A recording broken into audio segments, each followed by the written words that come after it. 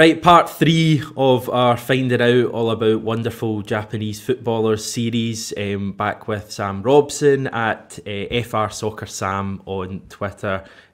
Sam, we're on about Yosuke Ideguchi today. Fair to say he's the third wheel of this kind of Japanese trio of signings.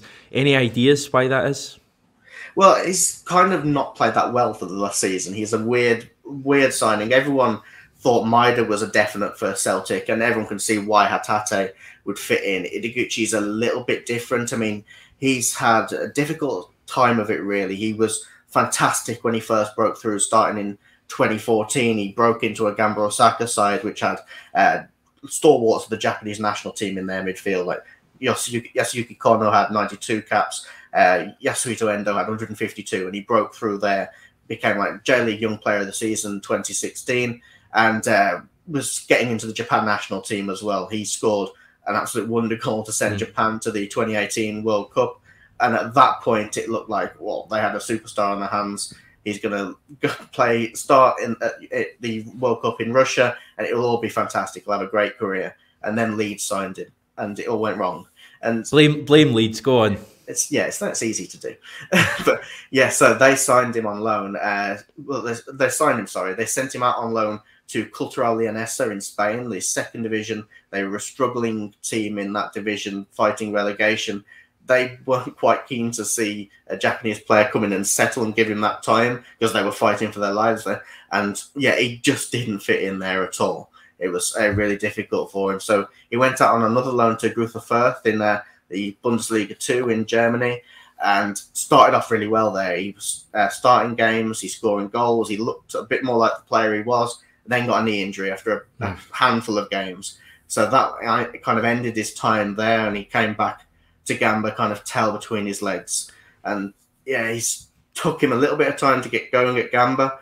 Was fantastic in 2020, and then this season Gamba fell off a cliff with the way they were playing, and Ideguchi kind of went down with them. So yeah, on form it seems a weird signing, but there is a quality player in there that Ange must see something in and thinks that he can harness it. Yeah, I mean, he was signed at Leeds, as you say. Thomas Christensen signed him, and then he was sent on loan, I think, the same day as he was signed to Leeds Feeder Club. Didn't work out, as you say. Bielsa came in. He didn't fit into Bielsa's plans. I think he played in one friendly. But it sounded like Bielsa said some quite nice things about him, about his professionalism and the way he carried himself. So it seems like he's got something there. What kind of player is he? Well, he will probably play in that deeper of the midfield three, but he's a good ball carrier. He gets on the ball, he'll take it box to box, and he's a good passer of the ball. I mean, his vision is very good. And so he's an all-energy, all-action midfielder. So when he's on it, he's a terrific player. It's just that occasionally, that whenever his team around him aren't playing very well, he kind of goes down with the ship rather than bringing them up. And that's been his problem. He kind of just gets a little bit upset with the way things are going. But when he is on it, when he is absolutely firing, he is a tremendous midfielder. What do you think Ange has seen in him for the way Celtic play? Well, he usually plays very well against Ange's teams. That's probably the main thing. He dominates the ball, and he's good at getting the ball forward quickly. He doesn't like to dally in possession. He likes to move the ball forward quickly, and that's how Ange wants to do. He wants to break the lines almost immediately. So that's exactly what Ideguchi will do. He's always going to be involved in the attacks as well. He's not just a sitting midfielder. He might start there, but he'll end up on the edge of the area finishing attacks off. So yeah, that kind of energy in midfield I think is perfect if harnessed for an Ange Postecoglou team. And he also, that goal you mentioned, the one he scored for Japan, was against Ange's Australia in a 2018. So Ange will know all about him. He seems, I was watching some clips of Ideguchi, and I was expecting to see a real, defensive player who didn't really contribute much in an attacking sense. But he does seem to have a knack of arriving at the right time and scoring goals. He also seems like he can find that pass sometimes, that key pass when defences are camped in.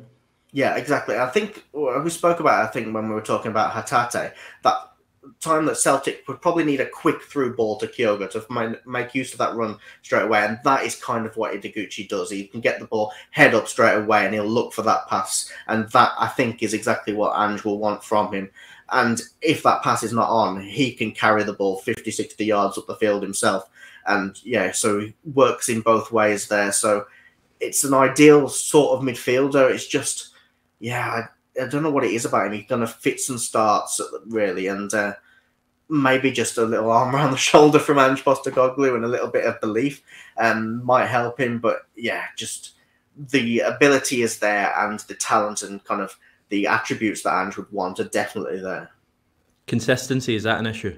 Yeah, absolutely. When he's on it, he can go on a stretch of being fantastic and unplayable.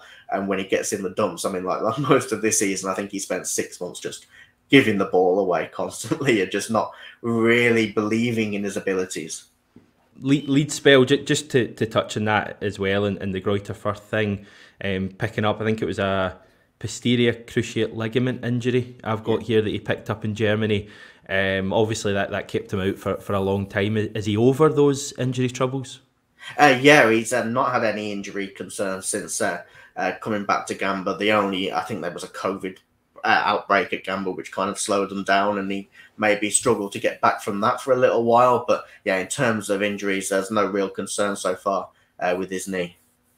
In the last couple, 2.5 years, I think, since he moved back to Gamba, Saka, you've maybe already answered this, but how has that gone in general, would you say?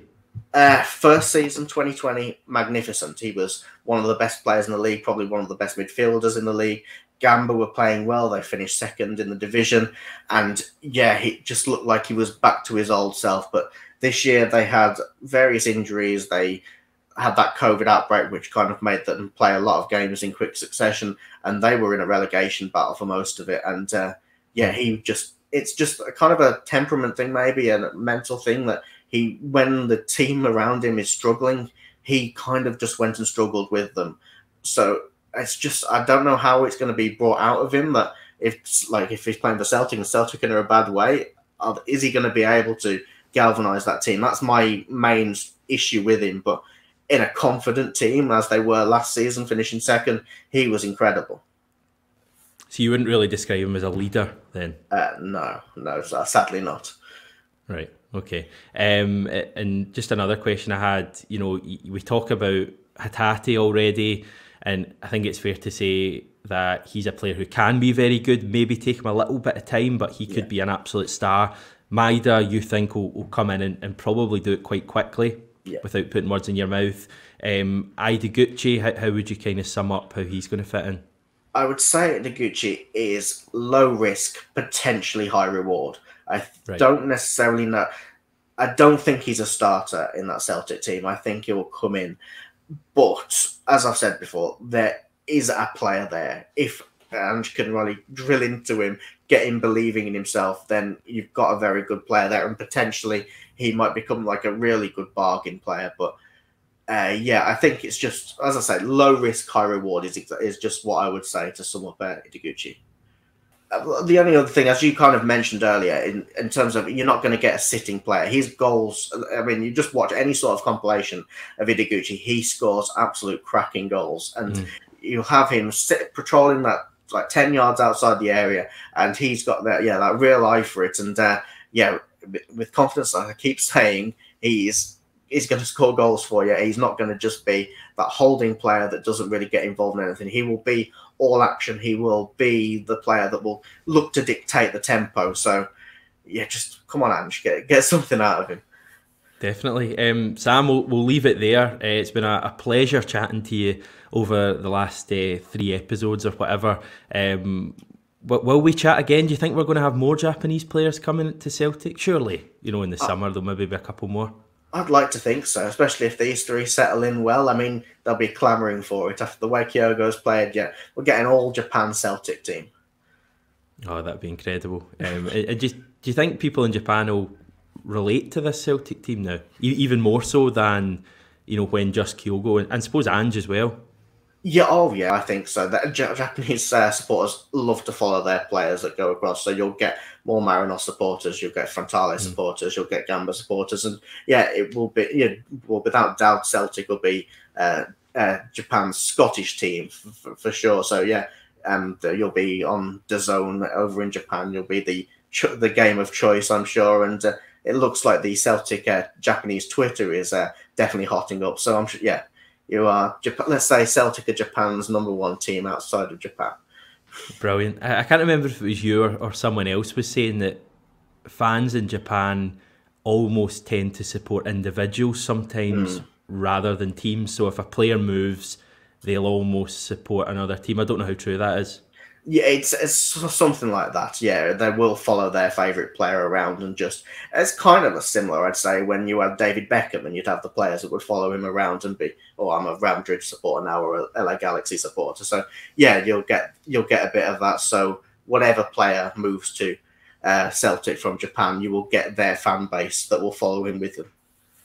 Part-timers, we call them, Sam. I think that's the, yes. the British term for it. It's been great to chat, mate. People can find you on Twitter at FRSoccerSam, where you're regularly tweeting about Japanese football as well. So once again, mate, thanks so much. Well, thank you again for having me, and I look forward to speaking to you in the summer when we've got a few more to add to Celtic's ranks.